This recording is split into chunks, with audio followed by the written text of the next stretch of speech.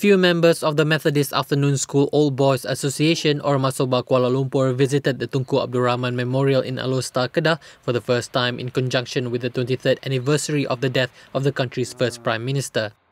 The Masoba members have been paying their respects to Tunku at his grave at the Royal Mausoleum in Langgar, Kedah for over 2 decades, since Tunku's death on December 6, 1990 at the age of 87. Association Secretary Peter Chua says, while the group had visited Tunku's grave many times, this is their first trip to the memorial house in the 2-story bungalow. He says he's very happy to see that there is a memorial to remember Tunku in Alor Star. Association member Wong Chi Hao says, although they had come here numerous times to visit Tunku's grave, they were unaware of the memorial. Another former student, Wong Wee Let, says, bigger signboards to the memorial should be put in strategic locations to direct visitors to the place.